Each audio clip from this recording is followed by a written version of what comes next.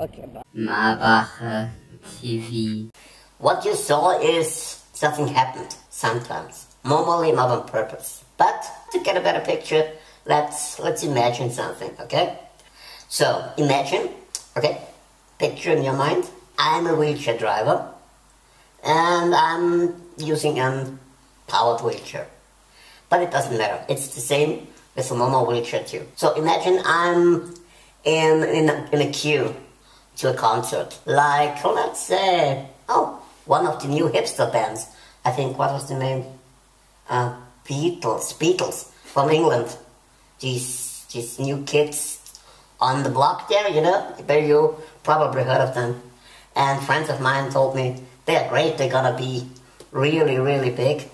So I said, yeah, okay, well, let's try. Let's have a look. I'm not into music. So we are in the concert area and waiting in front of the entrance, and, you know, lots of people. And we're all talking about the band and the upcoming program, which songs and how long will they play, and will it be awesome or boring or whatever. Everybody's giggling around and excited about the concert. That was my phone. Yeah, everybody is giggling around and excited about the concert. Hundreds of people are around me, and one of them is my friend, and he's not in a wheelchair. So he's on my side, and we're talking as everybody else does about the concert, and while we're talking, we're moving slowly forward, and like the whole bunch is moving forward. And suddenly it happened. Bam! I hit the heel of the guy in front of me. And of course, it's the biggest, strongest, meanest looking guy in the whole concert hall, okay? And he's going down a little because of the pain. I hit him gently, but I hit him badly. So it really hurts, I get it.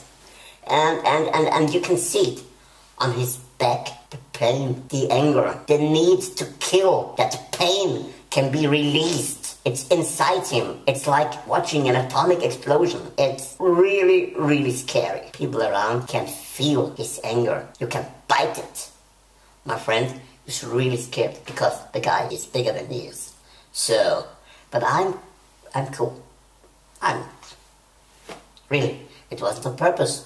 So what should he do? In his pain and anger, he's turning around to check out where these asshole came from. And he wanted to turn around to rip the face off that fucking douchebag who hit his heel. Okay? So he's turning around slowly with a badly shaped face out of pain.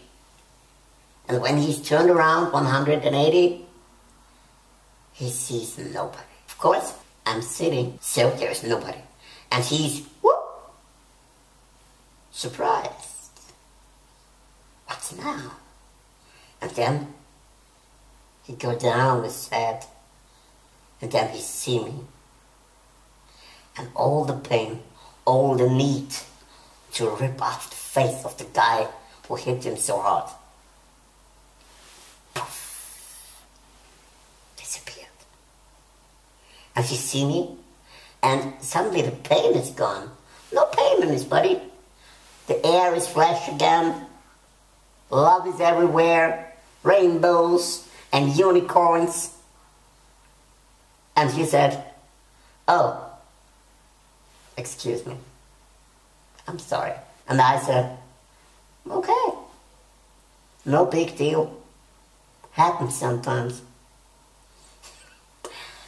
Okay, no, that's not my reaction. I'm a good guy. I say, I'm sorry, my fault. It wasn't on purpose. That's actually how it should be done.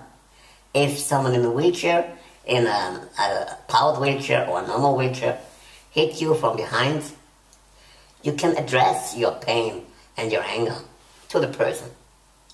Say, hey, that hurts. Or, hey, watch out next time. And the person in the wheelchair, yeah, probably will say, okay, I'm sorry, it wasn't on purpose. So that's actually the way it should be done. And there is nothing wrong about this, okay? We don't need any special treatment. If we do something wrong, we do something wrong. Be honest, okay? Straightforward. At the end, Teal time, you already know that, right? Yeah, Mikey Be Live here on YouTube, first season. I hope you saw it already. If not, check it out here on YouTube, Mikey Be Live, and then head over to her Kickstarter campaign and kick her, okay? See you tomorrow. Bye.